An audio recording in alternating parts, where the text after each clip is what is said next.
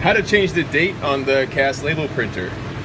So first you want to switch up, you want to double check the number code. So right now, say we're doing boneless or bone-in thighs, the code is 650. Then you enter the PLU. You want to test it.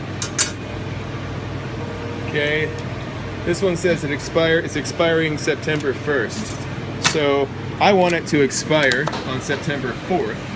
So we're going to come back over here. We're going to switch this up to the program module, and enter in the same PLU, which is 650. So hit enter, that's enter right there.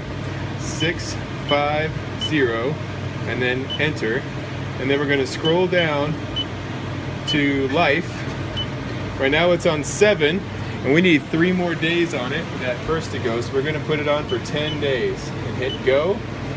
And then we're going to scroll down and save it. Okay, that should do us right there. And then we're going to click down one click, and we're going to hit enter again. That's going to wipe everything out. And our code is 650 PLU. And I'm going to hit save. I'm going to test it again to be sure. Expiration date matches the expiration date on my box. That's what I'm going for. So I'll go ahead and label all of these. So we're going to hit save to keep it locked in. That's good.